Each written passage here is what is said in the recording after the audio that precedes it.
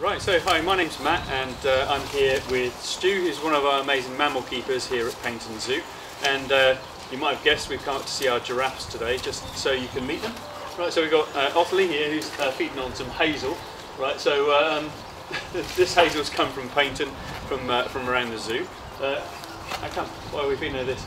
So giraffes are browsers, so in the wild they would naturally be feeding on trees, and that's how the classic African acacia tree is shaped, by the fact that the giraffes are feeding on it. So we need to try and replicate that here in the zoo. We're really lucky that our gardens team grows all of our browse here. Everything comes from on site. We've got a nicely wooded site, so we're able to pick lots of different species that are grown naturally around site for them. These are hazels. We're not trying to feed them the same diet as they would get in the wild, but we're trying to give them the like an equivalent diet. So as close as possible. As close as possible. So I just so happen to have here some acacia. So this is some bare branches, twigs of what the giraffes would be eating in the wild. The thorns on this are stunning, aren't they? Yeah. So they're eating something with a 2-inch spine on it, yeah. but they've got a soft mouth. Yes. It's incredible actually. If you watch them feeding, you might be able to see it with Ottilie now. So they actually stick their tongue out and grip individual leaves with their tongue. Their tongue's prehensile. Right. It's one of the longest tongues in nature as well, about 50 centimetres long.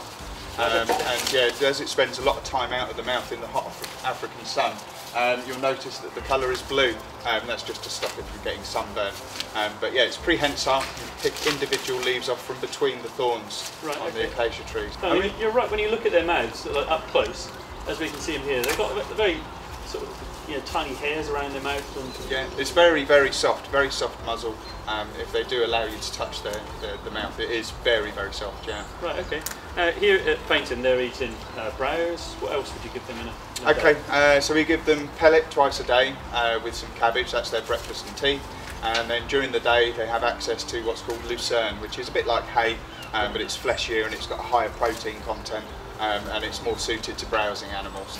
We winch it up to head height for the giraffes, so obviously they're not having to bend down to get the food. Okay. Now another interesting thing about giraffes, so we've mentioned about the food, is what comes out the other end. Tillie's like adult female, right? Yes. So she's going to weigh over a tonne. Just about a tonne, yeah. Just about a tonne. But the poo on a giraffe is a little bit of a surprise, I think. If you think of another animal that weighs a tonne, then what's the poo like, Stu? Well, actually have some poo. Right here. Okay. So it's what, an inch long, probably weighs about 3 grams. Right, okay. I don't know when you first saw giraffe poo, but I can remember seeing giraffe poo for the first time and thinking, crikey, that's a very small poo for a very big animal. Okay, and I mean the ruminants, so like a cow or some other animals, they'll cough up what they've eaten, back up and chew it again. That's right. It's got a long way to go. Yes. So coughing up a long way. Yeah. Well, they obviously have quite a muscular neck. And you can actually see the food travel from the gullet all the way up their neck, up into their mouths, and then their cheeks puff out, full of the food, re-chew it, and then they swallow it down. You can track it, you can follow it going right down the neck again. So when we're talking about giraffes, then a lot of people will look at their heads and they'll see that they've got what look like horns. But here's your word of the day. Those structures on the top of a giraffe's head are called ossicones. Now, Stu, I was reading that when giraffe calves are born, that the ossicones are actually sort of folded back along the head. Yeah, they're soft. Yeah.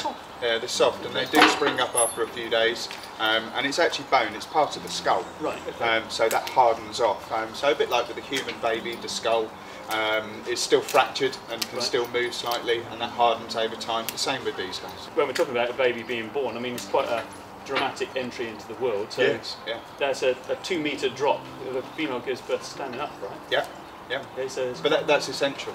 Right, it's actually essential. It does 2 things. First of all, the impact on the floor actually kick-starts the breathing, which is really important, but it also tears the umbilical cord. Right, okay. And so we actually need that drop. I mean, it looks really brutal when you see it in the flesh, but it's actually a necessary part of the birthing process. Right, okay, so it actually snaps the cord it actually snaps as the baby drops. That's quite a brutal entry into the world. It is quite, but, okay, but that's the way it would happen in the wild. That's the way it would happen, yeah. One thing we haven't talked about is giraffes in the wild, in conservation.